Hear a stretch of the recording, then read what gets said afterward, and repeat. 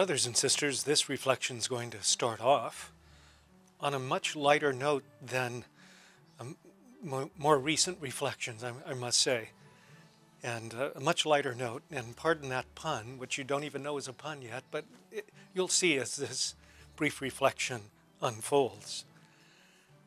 There was a singer-songwriter, very famous in the 60s, actually stayed very active even up until this day and age. His name is Bob Dylan. He started out kind of a bohemian life, I believe in New York City and Greenwich Village and all of that, coffee houses, and remained and still remains active in music circles, from folk music to country music to a little bit of rock, a very eclectic taste.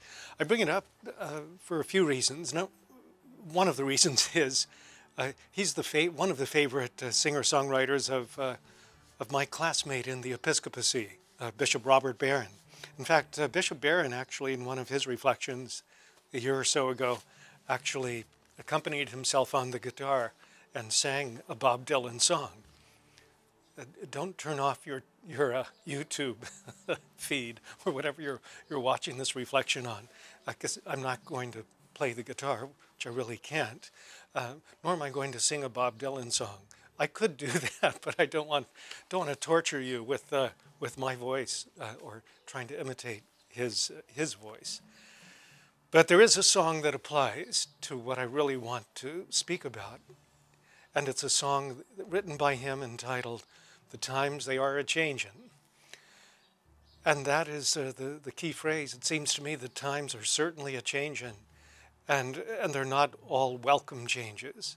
They're not all good changes. We know that. We've certainly experienced that in our culture, in our society, in the dominant culture that surrounds us, the political climate that impacts us every day. We have certainly experienced that the times are a-changin', and again, not in very good ways. Which brings me to the more sober and serious part of this reflection, and it's connected: our opposition to Proposition 1. I'm appealing to people of all faiths. I'm appealing to people of good faith. I'm appealing to people who maybe have no faith in some ways, as we traditionally consider that, but who are still human, and we are all capable of uniting around a common cause that is good and that is just and that makes sense. In other words, even based our approach, I believe, on common sense, common human sensibilities. So, the proposition that would enshrine in the Constitution the right to abortion without any limits at all, and impose that through the Constitution, that amendment to the Constitution here in the state of California, and why and how we would totally be opposed to that. On a common sense level, for example, we hear people on the pro-abortion side constantly repeating and constantly harping upon the whole concept of choice. Well, so often we have no choice in the matter when it comes to the opposition in the realm of the ethical and the moral, specifically abortion. This proposition is a clear example of that. Didn't come from the people.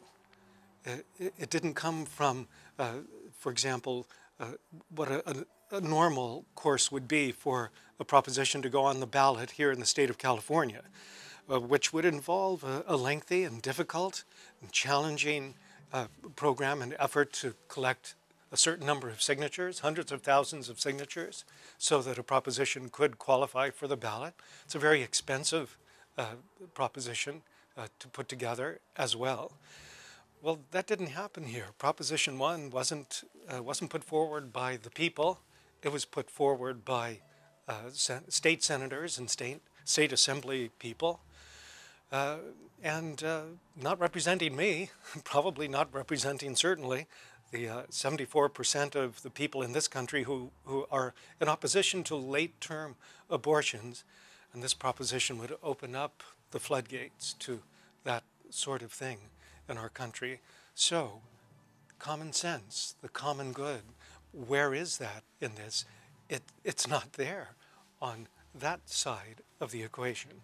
So, we weren't asked. It was, in a sense, effortlessly put on the ballot, and we had no choice in the matter. But now we do have a choice. We have a choice to vote against Proposition 1.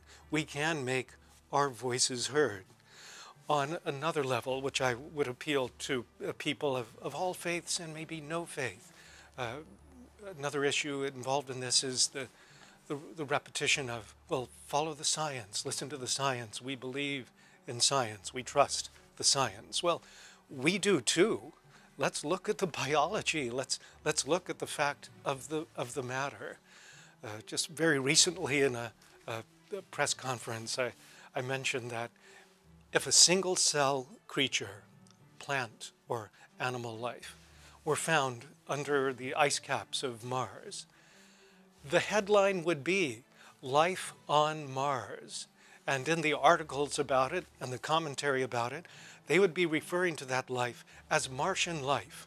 And politicians would be falling over each other to be the first to propose legislation to protect Martian life. And God help anyone who would destroy that single cell animal or any of its cousins on that planet, because it would be forbidden. It would be taking Martian life. Well, the irony is always lost on these folks. Why don't they apply that same principle to human life? We do, from conception to natural death. A few months ago, I was watching a program on baby animals, pregnant animal mothers, and it was on the National Geographic Channel, I believe. It was cute. It was warm and fuzzy. It was actually beautiful. But I think the irony was lost on the producers and directors of that program, as they were showing, for example, a sheepdog that was going to have puppies, and a beautiful elephant that they were calling a mother, and an attentive mother taking good care of herself and her pregnancy. And speaking of the elephant fetus growing in her womb as this precious little baby, and with the technology that we have, actually having pictures in utero, from the womb, of these animal fetuses and embryos to be born. But they didn't call them pregnancy tissue. They didn't call them clumps of cells. They called them babies about to be born. They called their animal mothers mothers. And we need to apply that to us, to humans, to human life. So, Proposition 1 speaks of taking the life, potentially, of a healthy human baby, up to 9 months of pregnancy. A healthy human baby from a healthy mom, no questions asked, and no reason need be given. Brothers and sisters, that is simply so wrong on so many levels. The times, they are a-Changin. Our hearts need a changin'. So I want to leave you with a very powerful scripture that you've heard before, but like all scripture, as St. Paul says, it's useful for teaching, and good things bear repeating. This certainly does. It comes from chapter 36 of the prophet Ezekiel. For I will take you away from among the nations, gather you from all the foreign lands, and bring you back to your own land. I will sprinkle clean water upon you to cleanse you from all your impurities, from all your idols I will cleanse you. I will give you a new heart, and I will take from your bodies your stony hearts, giving you natural hearts. I will put my spirit within you and make you live by my statutes, careful to observe my decrees. God's statutes, God's decrees, God's commands, God's take on human life. And we know that it begins at conception. and it must be cherished and protected from conception to 9 months of pregnancy, through years of human life, until natural death. God bless you and those you love always and in every way.